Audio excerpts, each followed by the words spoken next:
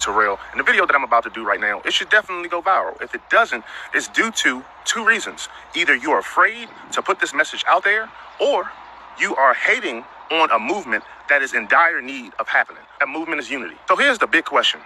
Why are we hated so much? We do not deserve the labels that they try to slap on us. We don't deserve the hatred. We don't deserve to be murdered. We don't deserve to be killing ourselves. So why is it that we're hated more than any other ethnicity in the world? Why?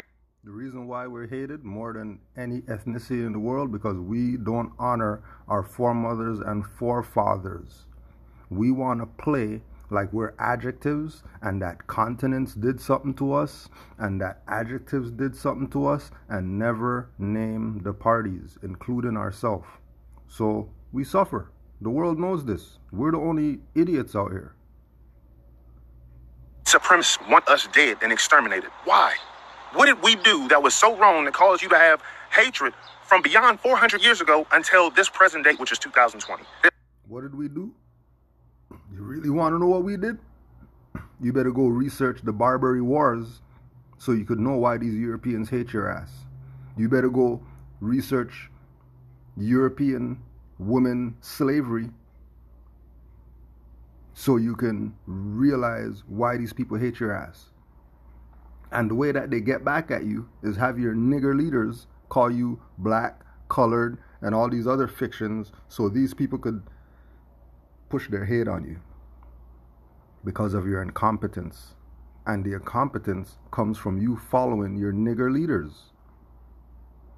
So much history I want to cover in this video, but I know everybody has a short attention span. Let's just start with America. Between the systematic oppression and the actual physical oppression that black people have endured in America only, white supremacy has done more damage to us than we could ever do to them. Side note, this video is not to encourage a race war. This is actually to find the solution. Now let's go down memory lane of what... Forget memory lane.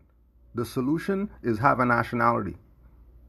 I was talking with one of the Moors, and he was saying he was talking with somebody who works in the prison. That's a brother. And he heard the brother say, well, you know, why is this happening to us? Why do they hate us?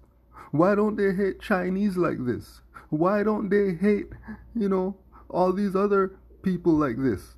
And then the Moor said, well, you notice that you just called them Chinese. You didn't call them black or orange or pink or whatever. And then the brother was just sitting there mute. Got him! Nationality is the order of the day. No nationality means no rights. It's very simple. Has been done to us all these years. Number one, you guessed it, slavery. You kept human beings, okay, against their will for over 400 years. Stop this. We kept human beings in slavery for more than 400 years against their will. What are you talking about? We, black people, had white people as slaves before white people had black people as slaves. Oh, you didn't know that part? Oh, that's because you guys don't study your history before 1492. All you keep doing is studying this bullshit slave narrative that keeps getting your ass in trouble because you keep saying that you're a slave when you're royalty. And if you want to be a slave and they treat you like a slave, don't get mad because you're agreeing to be a slave. Divided our families. You killed us, and different methods of kill too. Chopping off the head, castrating our genitals, hanging us from trees, which to mention, lynching just in 2019 became a hate crime. 2019 just becoming a hate crime. White supremacy raped our women. Oh yeah. Shooting us, stabbing us, beating us to death, throwing us in pits with alligators. I know it hurts, and it's supposed to hurt. It's not supposed to make you feel good. How do you think them people that got this treatment felt? And you know what we had to do when this was done to us? Deal with it. Until this day, we have to act like none of that happened in history, and we have to act as normal. And yeah, because like we said before, it's karma. So it's supposed to be a clean slate right now. But there's no clean slate because you people still want to be niggers.